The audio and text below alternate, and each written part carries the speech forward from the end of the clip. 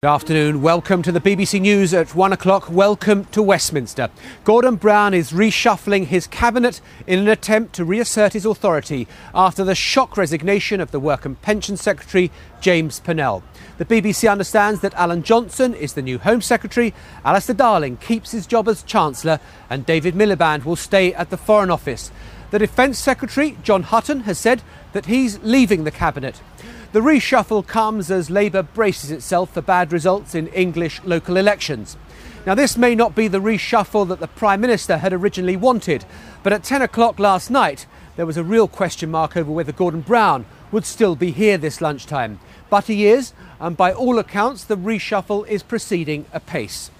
Now, all morning details have been leaking out, but as yet Downing Street haven't confirmed any of the appointments. So let's take a look at how we understand Gordon Brown's cabinet is shaping up. Alan Johnson will move from Health to become the Home Secretary. He takes over from Jackie Smith, who resigned earlier in the week.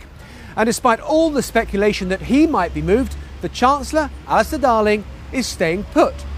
David Miliband will remain the Foreign Secretary. And Jack Straw also keeps his post as Justice Secretary, as is the Business Secretary, Peter Mandelson. The University and Skills Secretary, John Denham, he's expected to become the new Communities Secretary. That's the post that Hazel Blears resigned from on Wednesday. It's reported that Yvette Cooper will become Work and Pension Secretary, the jobs that James Purnell left so dramatically late last night. And in the past few minutes, we've heard that Ed Balls is to keep his job as Schools Secretary. Well, let's get a roundup of an extraordinary day of events. Our political correspondent, Joe Coburn, now reports. The Prime Minister's position had never looked so perilous. As the polls closed last night, James Purnell, the Work and Pension Secretary, announced in a statement he was quitting the Cabinet and asked Gordon Brown to go for the sake of the party. In his resignation letter, he said, "I now believe your continued leadership makes a Conservative victory more, not less likely. I'm therefore calling on you to stand aside to give our party a fighting chance of winning." It was a monumental blow and could have been fatal if David Miliband, the Foreign Secretary, once accused of plotting against Gordon Brown, had backed James Purnell's move. Instead, he said his friend was wrong. I don't share the judgment that he made. I have a different decision. I think that the voices that we need to listen to are the voices of people who depend on a strong and effective and progressive Labour government. James Purnell's sensational move rocked Downing Street and forced the Prime Minister to bring forward his critical reshuffle in a bid to hold on to power. Having reshaped his cabinet, the Prime Minister can expect a certain amount of loyalty and protection against the bad news that's expected to come from voters. But the Prime Minister's authority is weakened. He couldn't move Alistair Darling out of number 11 and install his close ally Ed Balls. But crucially, he's been able to persuade the man seen as his potential successor to take the vacancy at the Home Office, ensuring Alan Johnson's loyalty, at least for now.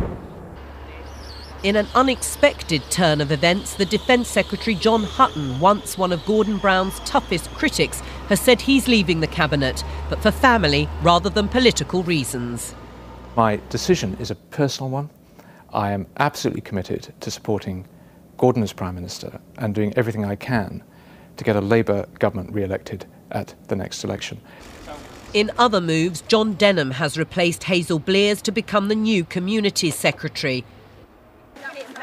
The new cabinet will be bracing themselves for bad local election results as counting continues across the country. So far, the Conservatives have made modest gains, winning control of the new Central Bedfordshire Unitary Council and increasing their majority in Lincolnshire. David Cameron remains focused on Gordon Brown's leadership. We need a government that is strong, that is united, that has a purpose. Instead, we have a government in complete chaos. We really do deserve better than this. A sentiment echoed by the Liberal Democrat leader after his party scored their first hit in the local elections, gaining Bristol from no overall control. This government can no longer govern. It is dysfunctional, it is in meltdown. They're now fighting with each other rather than reaching out to help people. The opposition is on the attack, but Gordon Brown may have more to fear from those within his own party. One long-term critic of the Prime Minister has openly called for a contest. There should be a leadership election. We should have the chance that we didn't have 2 years ago, that there should be 3 or 4 candidates. If Gordon wants to be one of them, that's fine, to lay their stall out, and so that we, our voters and our members, can make a choice about who is leader of the Labour Party and what direction we're going in. The Prime Minister has survived this latest drama, but the local and European election results may trigger more rebellion and calls for him to go. Jo Coburn, BBC News, Westminster. Well, our political editor, Nick Robinson, is in Downing Street for us. We can go to Nick Robinson now.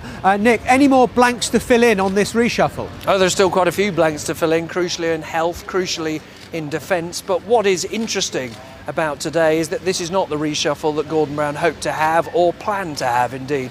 Not just because some people have walked out, most notably, of course, James Purnell overnight, the Work and Pension Secretary, who either would have kept that job or been promoted. But earlier this week, Mr Brown's senior advisers were saying the Chancellor would be moved, that he had to be moved. It was time for a fresh start at the Treasury, partly for political reasons, to take the battle to the Conservative Party in the next election, partly because he wanted his old ally Ed Balls in that job, partly because Mr Darling's own expenses were in the public domain, and there was a desire, to quote advisers to Mr Brown, to have a firewall between the past and the future. In other words, to decode that, there had to be a clean break, if you like, between those people who had got themselves into the headlines because of their expenses and those who had not. So at 10 o'clock last night, when we thought there was a real possibility that Gordon Brown might fall, can we now say that he's in the clear? We can't yet say he's in the clear. We can say he's much stronger than he might have been. Why? It'll seem odd, that, won't it? Because James Purnell took a solo decision, a lonely decision, a brave decision, and nobody followed him. He was hoping that by not telling anybody that he was about to resign, it would maximise the shock value, it would maximise the surprise, it would also make it impossible for Mr Brown's allies to brief against him to try and damage him. The problem was no one then followed him, but more importantly than that, his close friend and ally David Miliband, the man he wants to be the next leader of the Labour Party, far from following him, actually criticised him in public and said he wanted Gordon Brown to succeed. That was the crucial moment. Now, I'm joined now by Lord Mandelson, the Business Secretary.